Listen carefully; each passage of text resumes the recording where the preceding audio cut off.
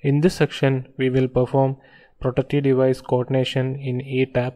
And before entering into the topic, I assume that you are well aware of various protective schemes, basics of power system protection, and switchgears. So in this lecture, we will be talking about relays and their terminologies associated with relays. So relays are the protective elements that are used in power system in order to detect the fault in the power system, and upon the detection of fault we provide the trip signals which are provided by the relay to the circuit breakers. So the circuit breaker then isolates the faulty part of the power system from the healthy part. Relays are classified depending upon their type, make, characteristics and more. So in this lesson we will be talking about three classifications, that will be type, make and characteristics. And depending upon the type, there are several relays such as the overcurrent relay, earth fault relay, directional relay, differential relay, distance relay, frequency relay, voltage relay, reverse power relay and so on. There are more classifications, and these are only the example of some types of relays. And depending upon their construction, we can also say that is depending upon the make, there are electromechanical relays, electronic relays, digital relays and the numeric relay. The numeric relay is the advanced relay that we have now. And before going into the next classification, I will be talking about the time current curves, TCC curves.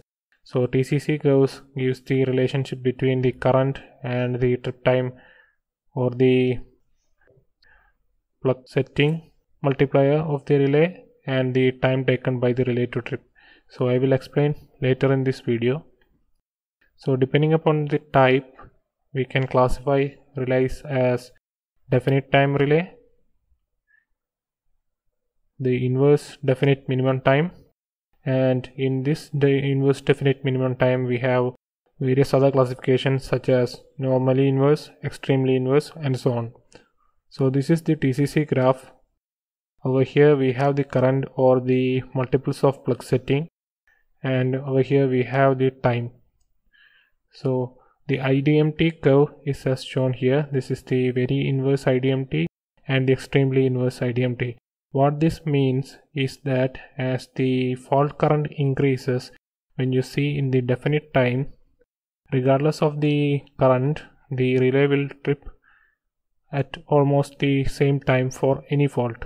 So even if the severity of the fault is very high, the time taken for the relay to trip is definite. So that is definite time relays. Then we have the inverse definite minimum time. The inverse definite minimum time has a curve like this. So in this case, when the severity of the fault increases, the time taken by the relay will be less. So when we compare the very inverse CARA with the extremely inverse CARA, you can see for the same amount of fault current or the same amount of current over here, we get smaller operating time, and for the very inverse curve we have a bit more operating time. So that is the difference between very inverse and extremely inverse and normally inverse. There are many curves such as normally inverse, short inverse, very inverse, extremely inverse and so on inside the IDMT itself. Relay terms. So next we will be discussing some of the relay terminologies, and the first one is the pickup current. The pickup current is simply the current at which the relay begins to operate. So taking the analogy of electromechanical relays, we have two torques which are in opposite to each other, that is the deflecting torque and the controlling torque. The pickup current is that amount of current which causes the deflecting torque to just rise above the controlling torque. And the current setting, it is the current at which the relay should operate, which is given in percentages. So adjusting the number of turns in case of electromechanical relay, we can set the pickup current or adjust the current setting of the relay. And the next term we have is the plug setting multiplier. So the plug setting multiplier is the ratio of the fault current in the relay to its pickup current. and then we have the time setting multiplier. The time setting multiplier is the time delay setting of the relay. So this will be explained using the graph.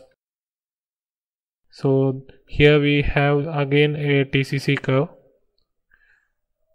So in the TCC curve you can see the various time multiplier setting. Here it is shown as TDS. So this is the time multiplier setting, and when we increase the time multiplier setting, you can see the time taken for operation will differ even if the same pickup is provided. So here you can see the time taken for the relay using this graph is only 0.3 seconds, whereas for a TMS of 1.1 we have the time taken for the operation to be greater than 3 seconds. So that is the difference when setting the time multiplier setting. And now we will discuss more about overcurrent relays. So overcurrent relay is one of the oldest form of power system protection that is still in use. So nowadays we have several sophisticated protective schemes, but still we have backup protection of overcurrent relay and earth fault relay.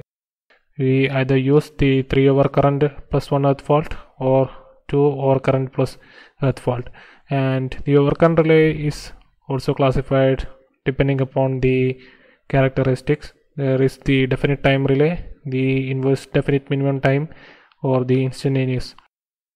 And comparing with the definite time and the IDMT, instantaneous have negligible time of operation, and I will show you this in the next lesson. So next we will be talking about protection coordination and why we require protection coordination, and this will be demonstrated in the next lesson. So here we have a radial system over here, and we have a fault at this point which is farthest from the source. So the fault is a 3-phase fault, and the coordination time interval or the CTI is 0.3 seconds. This value actually depends upon the industry standard or the code. It differs upon the IEC code and the NC code, and the pickup current is usually 1.25, and again this depends upon the code or the industry standard, or usually from the protection engineer's experience, and this is a general rule of thumb. So usually the pickup current will be 25% more than the load current and 0.6 times the fault current. So the relay should be able to differentiate between the load current and the fault current. And this is a table showing the inverse characteristic equations. This is according to the IEC standard, and according to the IEC standard the equations for the curves are shown here, and this is the standard inverse and the very inverse curve and the extremely inverse curve. So here you can see the time of operation is directly proportional to the time multiplier setting. So using the time multiplier setting we can adjust this, and it also depends upon the magnitude of the fault current as well. So here we will be following the IEC standard equations, and in order to perform the coordination, the first thing we have to see is that we always begin the coordination from our load end and not from the source end. So we must always keep this in mind, and we should classify our power system into different zones, and we have to assign protection to that zones beginning from the load end.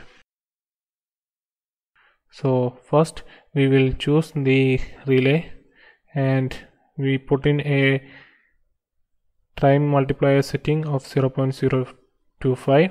No intentional delay is provided because R1 is not acting as a backup for any other relay.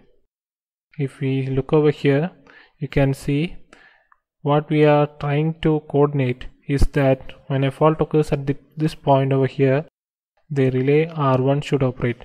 If the relay R1 fails to operate, the relay R2 should operate, and if the relay R2 fails to operate, R3 should operate, and so on.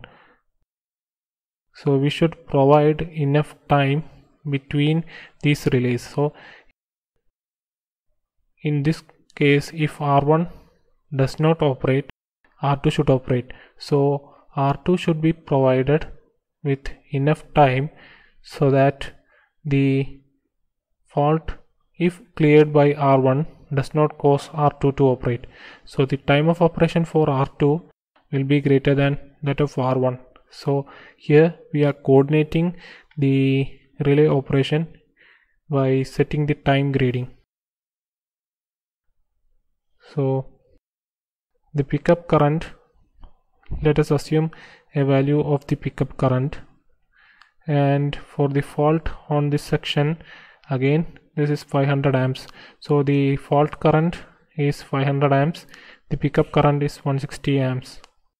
So what we are assuring is that the pickup current is in between the load current and the fault current.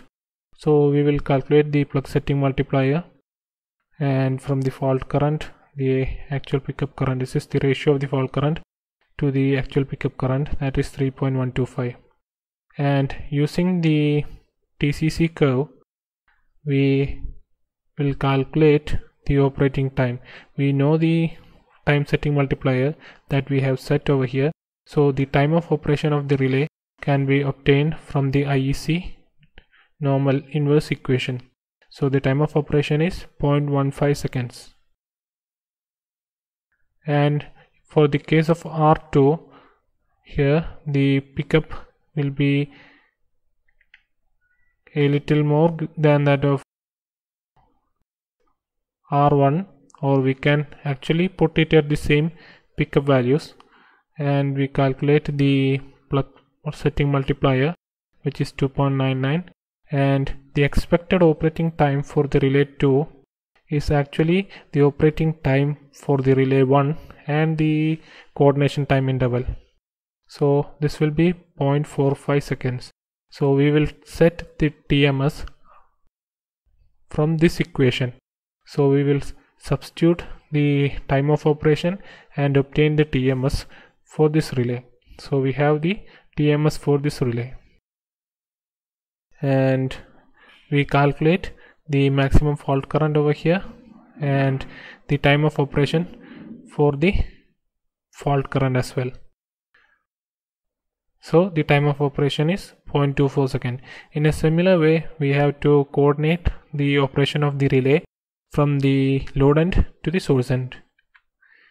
And if you see over here, you can see we have provided a coordination time interval over here, so that if relay R1 does not act, and after a particular period of time, after that only relay 2 will operate. So this is the essence of protective device coordination, and in the next lesson we will go to Etap to perform protective device coordination. And see you in the next lesson.